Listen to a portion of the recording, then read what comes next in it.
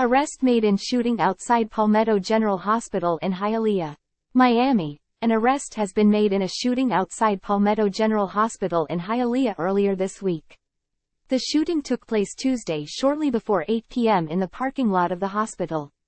Police say there was a family dispute outside the hospital, and at one point 21-year-old Luis Rodriguez shot a relative in the arm. Rodriguez's girlfriend had just given birth at the hospital. "It's insane. You're talking about a 21-year-old, a recent arrival from Cuba, who already committed a crime. Now he's not going to be able to see his child grow up.